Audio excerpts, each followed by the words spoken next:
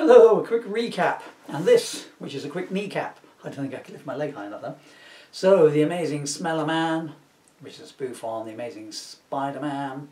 Instead of being bitten by a radioactive spider, Peter Putrid gets caught in the waft of a radioactive fart and gets amazing wind powers, shall we say. I know I'm being discreet there, it's full of fart jokes all the way through, it's just... Anyway, so, and in the last clip, this is clip 3 of chapter 4, Spider-Man against Electrode, and Spider-Man has just caught Electrode. And all of a sudden a low female voice is coming to their ears. "It was me, Smeller-Man," came the very quiet voice again. "Who are you, and why are you talking so quietly?" demanded Smelly.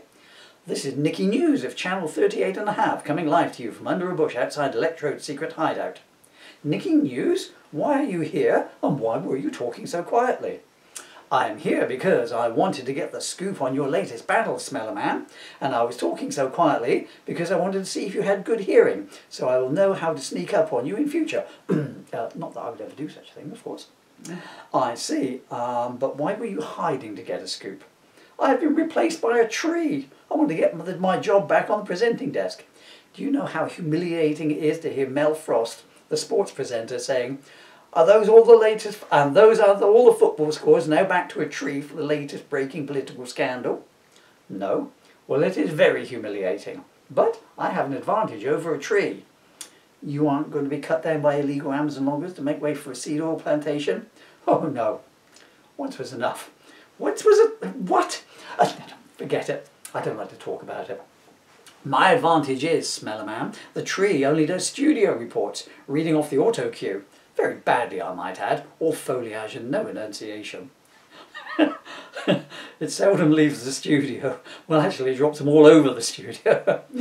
"But it finds it very difficult to get to the live broadcasts. Not every taxi has enough room for a 60-foot-high ash, and they are notoriously bad tippers as well. So if I can get some live scoops, I can impress my editor and get my job back." I just need to interject here because these only really work if you follow on one or the other. But about 6 chapters back, Nicky News, the news anchor, got replaced by a tree for reasons I'm not going to go into here. Anyway, so there you go. "So if I can get some live scoops, I can impress my editor and get my job back." "Scoops of what?" asked Electrode. "Ice cream? I'm not sure that bribery works. Actually, let's find out. Hey, Smeller-Man, I'll buy you a 99 cone if you let me go." "No, sorry, Nicky, it won't work." "Ignore him, Nicky," said Smeller-Man. "So, if I have this correctly, you are following me to get the exclusive story on my battle with the incredible light bulb man there, yes." Electrode sniffed in annoyance, which made his ears glow red and green. "Oh my God, I'm Electrode, not light bulb man," he snapped. "Why have you got a light bulb in your mouth then?" asked Nicky. "Ask him. He put it there," growled Electrode, nodding in Smelly's direction. "Smeller-Man, why's he got a light bulb in his mouth then?" asked Nicky. "So we can see. No sense having a human electrical circuit board at your disposal and not making use of it."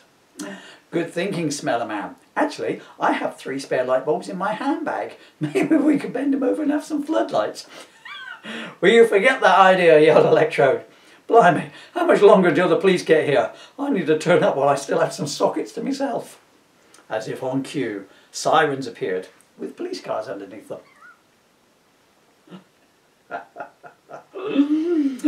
"I have to go, Nicky News of Channel 38½, under a bush department, for the police are undecided as to whether I am a hero or not, and so until they get to know me better, I must stay out of their reach. I shall go this way to throw them off the scent." "Good luck throwing them off your scent, Smeller-Man. But I will cover for you, and if my editor runs this story, I will do my best to highlight that you are a hero. And you know what, Electrode? I don't know why I'm still talking. He's already gone. I threw myself off by missing a semicolon there. The only thing... I'm going to do an ad-lib then. I managed to stop myself halfway through. I'm sure you realise what it's going to be though. Smeller-Man, colon, fill in the blanks. Later that night, Peter watched the broadcast on the television and was pleased to see that not only did Nicky News get to break the story, she did indeed present him as a hero, and she also played down the extent of his potent weapon, merely remarking that some of Smeller-Man's powers can be upsetting to people of a sensitive nasal membrane.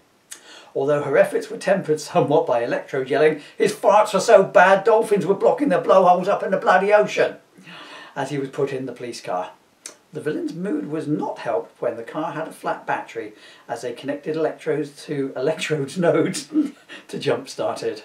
He jump-started himself too, so badly he had to wear rubber underwear for a month. Alas, Electrode had the last laugh. Sentenced to 3 months diffuse labour. He insisted on the electric chair, and the huge surge gave him enough power to shatter his restraints, the prison walls, and the eyesight of everyone passing within 5 miles. This turned out to be just one person. Aunt May, out for an early morning walk on the first day out of hospital. The ultra-psychedelic light show blinded her. She fell into a quarry and was knocked unconscious. "I don't know why we bothered changing the sheets," sighed Nurse Goodhead as May was wheeled into the hospital. That's a running joke at the end of every chapter. So Aunt May gets knocked unconscious, I think, at the end of chapter 1. And she just never leaves the hospital every time she gets to do with Smeller Man. So every time she recovers consciousness and they discharge her, she gets out and something Smeller Man related comes along and rends her unconscious. You'd need to either buy the book or watch some of the other videos to get the full gist of it. There's the book there. I'll show you the back of the book this time round. There's the back of the book. Available on Amazon and all other good websites, and maybe some bad websites. Thank you for your time, your interest, and if you do, your purchase.